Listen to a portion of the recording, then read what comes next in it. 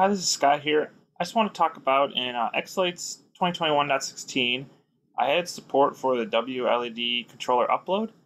So this basically allows xLights, we can set up our models in xLights and then we can hit the upload button and it'll automatically configure the WLED with the string outputs and the E131/ArtNet or DDP input sync protocols. It does require a special build WLED. So it requires build, it's the May 10th build.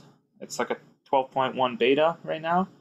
So if you go to the WLED website, you can just download the source code and flash it. That's what I've been doing with VS Code. So it's this build here, or newer. Any of the newer ones build. I have, I think, 2020 on mine right now, or May 20th build up here. Or if you don't want to flash it from VS Code, there is this ability if you go to the actions in WLED and go to the platform CI and just click the newest one. There are binaries down here you can download as well. So if you want to just get like the 32, you should be able to flash your 32 as well with that. Hopefully in the future, AirCookie, he'll make maybe a newer release, 12.1, or maybe he'll make a 12.1 beta with this feature caked in. But for now, you kind of have to flash it either from the debugger or get a beta build. But what this allows us to do is in xLights now, we can add an Ethernet controller. And under the vendors, there's always been a WLED, but it was just kind of a generic one. I've added some more options now, so you can add the Quindor boards. So I know Dr. Z sells those, and those are kind of popular. So you can do the Quad or the Uno, or there's just an option for WLED. And when you do WLED, it allows you to then select what type of module you're using, if you're using an ESP8266 or an ESP32. If you're using an 8266, it allows you to do 3 outputs. If you're doing an ESP32, it allows you to do 8. So I'm going to select ESP32 because that's what I have plugged in. This is my controller. I just have, it's an ESP32 module. This is the May 20th build, so it's new enough. And so you have to have that, and that allows us to configure it. If I go to the LED preferences right now, I don't have anything set up in my outputs. And then we'll set it up in xLights and we'll push it, and it should update these pages. So in xLights, I added, controller, the basic thing we do. I'll put my IP address in here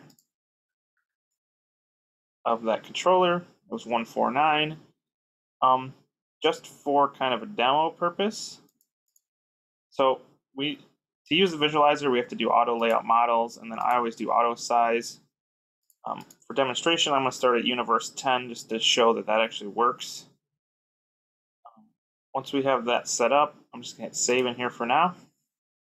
Then we should be able to go to the visualizer here. And I just have a generic tree with 4 strings in the layout tab right now and a star. We should be able to just drag this onto the controller here. So I put 4 string tree, which is 100 pixels on the first 4, and then we got 50 on the 5th port. Just going to add that. Hit save. Since we have auto size, xLights automatically added more universes. Based on documentation I've read, I think WLED can handle about 8 universes on the 32, so we're under that limit right now. And once we have our configuration set up how we'd like it, we should just be able to hit upload output here. And this will automatically, it did it rather quickly, so take those model definitions and put them in our controller. So we changed the E131 to 10. So if I go into the sync interface here, now we have our start universe at 10, which matches xLights.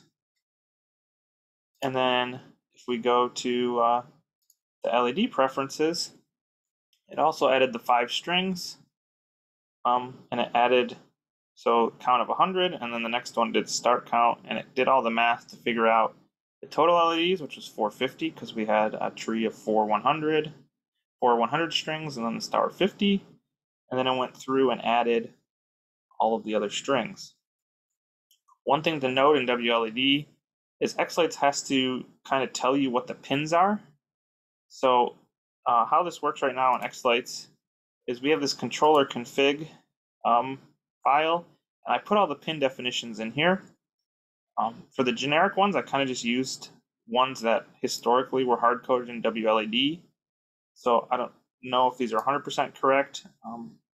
You can always change them, and if you change them in here in your upload here, the next time you upload, it'll remember this. So xLights won't override these. If they're already in here, it'll find the last one and use it again. It'll only override it if it's adding a new string. So if you were using like string 7 or 8, it'll basically get the pin map from here if it doesn't already exist.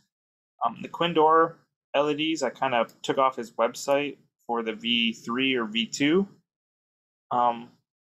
If they're not correct, just please let me know and I can update these if needed. So yeah, that's kind of the basics of it. There's not much to it more. When it does upload, it does reboot the controller. So in theory, once it reboots the controller, your sync interface should be all set up correctly, and you should just be able to send data from xLights and be all set. So if you have any questions or feedback, just please let me know. Thanks.